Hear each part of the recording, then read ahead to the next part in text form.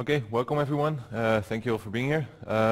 My talk is about scheduling in semiconductor backend production.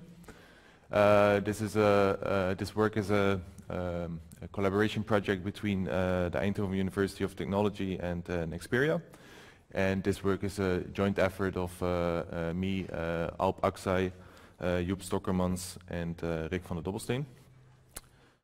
So something short about the company. So Nexperia, usually when I tell people that I work for Nexperia, they don't know this company, and that's because we split off from NXP recently. We split off in 2017.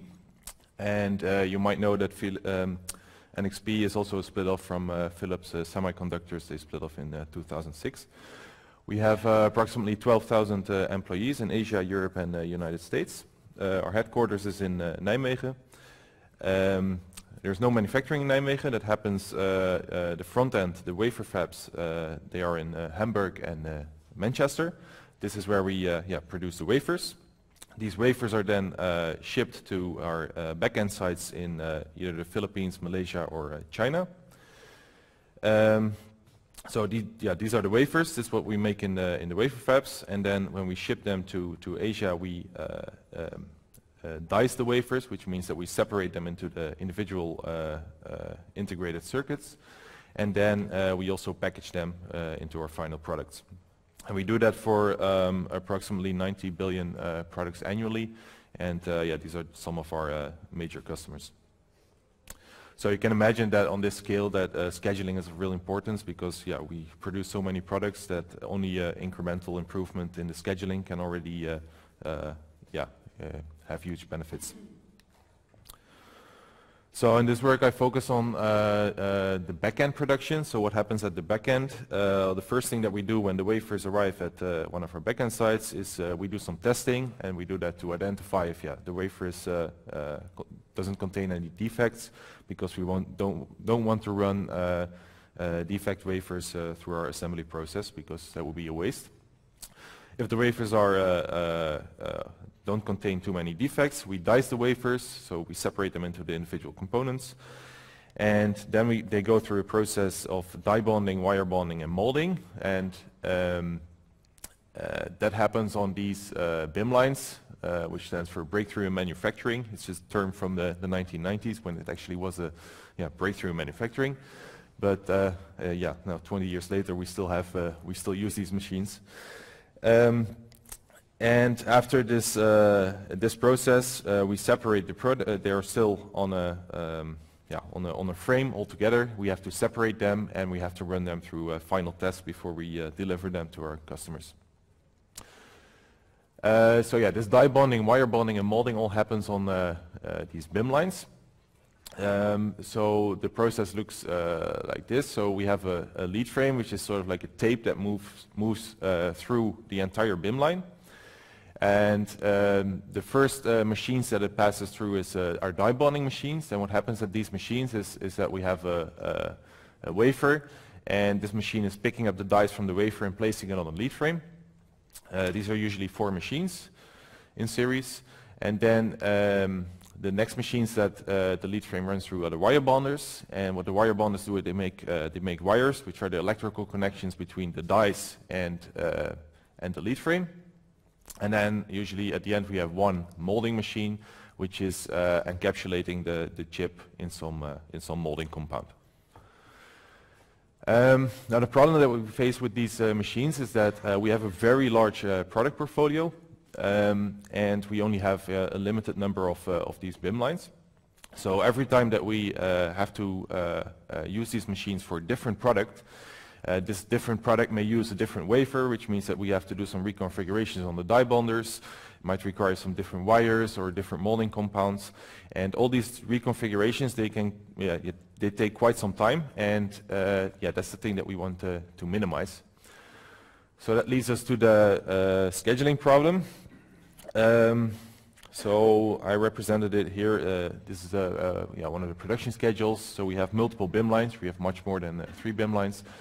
The gray blocks, they are the jobs, and the times in between, they indicate the setup time. And the setup time is this sequence dependent. And also, because we have so many different machines, we have different machines from different ages. So for some machines it's also more difficult to do a setup than for others. So the setup time depends, not only on the jobs but also on the machine. Some machines are faster than others, so we have machine-dependent process times. We cannot produce all the products on all the machines, so we have machine eligibility constraints. And from the factories we also have the requirement to come up with a solution that gives the production schedule really fast, so we cannot take too long to come up with a schedule. And as I said earlier, we have a very large product mix, approximately 1,000 different products that we produce on these machines. The objective is to minimize the setup time. All the setup time is wasted capacity. We also want to process everything as fast as possible. And we have to satisfy the demand for our customers. So we have to produce everything within a certain deadline. For scheduling problems, they usually use the 3-field notation. So I think for this problem it would look like this. So we have unrelated parallel machines. We have sequence and machine-dependent setup times. We have machine eligibility constraints. And what we try to do is we try to minimize the weighted sum of the setup times, the process times, and the tardiness. Already simpler scheduling problems are already NP hard. So I think it's safe to say that this problem is also a very NP hard problem. So how do we attempt to solve it? So we developed a genetic algorithm to do this. At the core of the genetic algorithm we have a population, and every individual in this population represents a complete production schedule, so it contains all the machines and all the orders that we have to schedule. We start the algorithm with some initialization, and we'll go into further detail of all these steps in the next couple of slides, but it's just to give a high-level overview of the algorithm. So once we have the initial population, we start an evolutionary cycle with selection, where we select randomly 2 individuals from the population. Then we apply a crossover mechanism, where so we selected 2 parents, and then we use some of the genetic material, so some of the production schedule from one parent and some of the other parent, and we create 2 new production schedules, what we call the offspring. Then with a certain probability we apply a mutation, which just means that we swap randomly some jobs in the production schedule. Then we apply local search. In our case we decided to apply an insertion neighborhood. I'll also go into more detail on that later. And at that point we have two new offspring, and we have to decide if we are going to allow them into the population or not. And that has to satisfy 2 requirements. So the first one is that it has to be unique, and the second thing is that they have to be better than the individuals that are already in the population. And that is decided based on this objective function, which is, like I said before, it's just a weighted sum of the setup times, the process times, and the tardiness. And these evolutionary cycles, they go on for approximately 1,000 times, and then we see that compared to the initial population, the fitness of the population is getting better. And note that in this case, it's our goal to minimize the fitness. We want to minimize the setup time, process time, and tardiness. Now I want to go into a bit more detail of this algorithm. So as I said before, we have the population that consists of individuals, and every individual is a complete production schedule. So it contains all the machines and all the orders that we want to schedule. And then what we call a chromosome is a single machine processing sequence.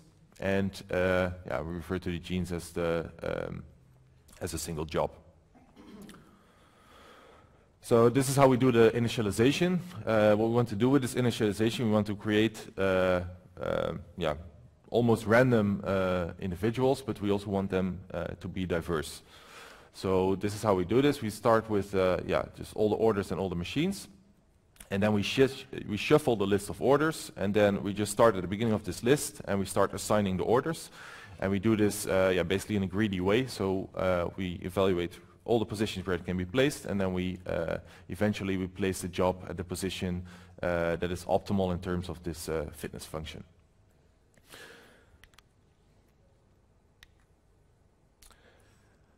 The next part in this algorithm is the crossover. The crossover proceeds as follows. So we select randomly two parents, and at the start of this crossover we only look at parent 1. And what we do with parent 1, we for every chromosome we determine randomly a point in its production sequence. And then every job to the left of this production sequence moves to the first offspring, and every job to the right of this random point moves to the second offspring. So now we don't have complete production schedules, and this is where the second parent comes into play.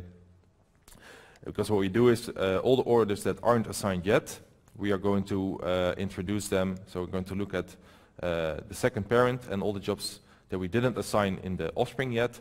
We are going to insert them into the respective offspring. And also we do this in a greedy way. So we always place the jobs that don't have a place in the production schedule yet. We place them at the best possible insertion position.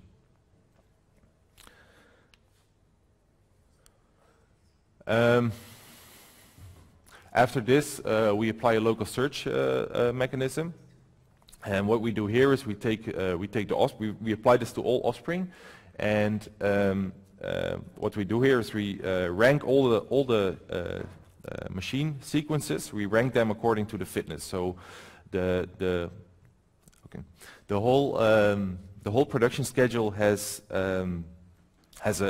one fitness. As a whole, but also you can look at the fitness for every single machine schedule as well. And according to this, we rank the production schedule, and then we pick up, we look at the first chromosome in this selection, and then for every job we try to find a better position in the whole production schedule. And then if we find an improvement, we accept it, and otherwise we go on with the search. Here I want to illustrate that this is a very important feature of the algorithm. I think for this example, we look at 134 jobs, 17 machines, and we set all the tunable weights in the objective function. We set them to 1. And what you see here is that if we don't apply the local search, the algorithm gets it converges, but it's not as well as if we apply the local search method. I think this is a well-known feature for genetic algorithms. They can be applied very well for global search, but for local search you need some additional operators. Here I want to illustrate the tunability. So as a benchmark, we have the manual production schedule that's proposed by our planners, and then if we set all the weights equal to 1, this is the output, and so some of the jobs, they are still overdue. We have some empty space here, which are probably the slower machine lines. Now if we decide to focus only on the setup times and on the tardiness, and we don't focus on the process times anymore, we see that also this empty space is also filled with jobs. And another interesting one, I think, is if we only focus on the tardiness, we see that we can almost satisfy all the jobs within the due date, but we do have to allow a lot of long setup times. So with this I want to conclude. So I think I've shown that we have an effective method to determine practically feasible production schedules. I think it's very important that user is also able to control the output of this algorithm. And at this moment we also implemented this in a batch scheduler tool that's being used at our backend production sites. And in the future we are now working on a paper where we compare this algorithm also with other algorithms available. Any questions? Any questions? The orange box is over there, just next to you. I have a quick question. There's time windows constraint on the jobs. I think I saw one of your objectives. So when you do the GA and do crossover, wouldn't there be a possibility that the resulting solution may not be feasible? Yeah, I looked into this, but for this crossover mechanism, it's always going correct. You cannot create, because the offspring, or sorry, the parents, they are feasible. As long as the parents are feasible, the offspring will always be feasible. The guarantee is because, let me go back to this one. So,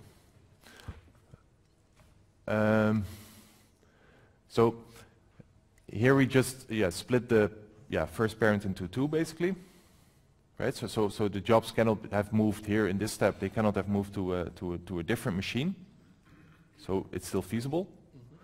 And now we take the first machine of parent 2 and we look at which jobs haven't been assigned yet, which in this case are 2, 4, 1, and 5. And these are then inserted into this machine, the machine number 1. Yeah, so in doing that, you change the sequence. So the time window may be violated? The time window may be violated, yes. So is that may that happen. considered okay for a feasible solution? Well, I thought with feasible, it's still feasible. I mean, if you don't satisfy the schedule window, it's still feasible, but that's, you just get a bad objective function. But it's a soft constraint, yeah. I thought you meant that the machine eligibility, a job cannot move to an ineligible machine through this mechanism. Yeah, I thought it's a hard constraint. Any other question? As I saw about the multi-objective function, you didn't use any normalized weighted function. So the normalization is not there. Maybe when you're not normalizing, the one that has the highest value, for example, one objective has 2 order of magnitude, then can really guide the search in some way. And so why didn't use a normalizer? And you have your choice? Yeah, this was indeed an issue when we implemented the tool, and we had to tune this. And this was it's a user controllable thing, so the planner can also influence where they want to emphasize, where they want to put emphasis. And it can also so what they do is they run the tool and then they look at the schedule and then they can still tune it a little bit. But my idea is if you use a normalization, like an estimation of the f minus f, so the ideal objective function and the worst objective function for this of the multi-objective, and then you normalize, maybe you will have a more ponderated way of doing the guiding. You get my, maybe we can talk after in more detail. Okay. Yeah, I think in the interest of time, we will have to close the session so that we don't get involved in the long queues at lunchtime. On behalf of everyone, let's thank the speaker again. Thank you.